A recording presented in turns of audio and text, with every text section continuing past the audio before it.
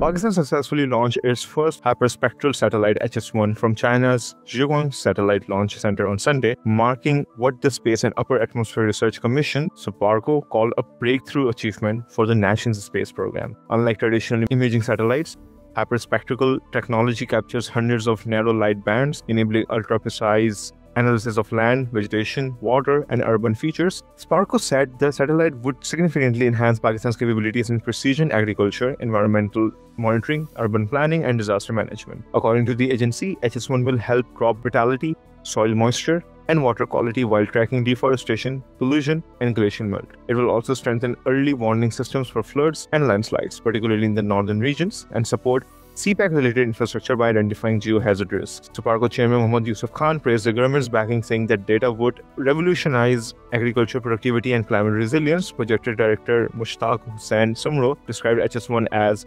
definitively in Pakistan's space roadmap, positioning the country as an emerging leader in sustainable space technology. The Foreign Office hailed the launch as a pivotal step toward in Pakistan's space program, reaffirming Suparco's commitment to leveraging space science for national development. Foreign Minister Mohammad Ishaq Dar congratulated Pakistani and Chinese team for their professional excellence and exemplary cooperation. The mission official said underscores the enduring Pakistan-China partnership in peaceful space exploration and represents a decisive step towards strengthening Pakistan's socio-economic and scientific foundations. For more on this, read the full Dawn article linked in the description.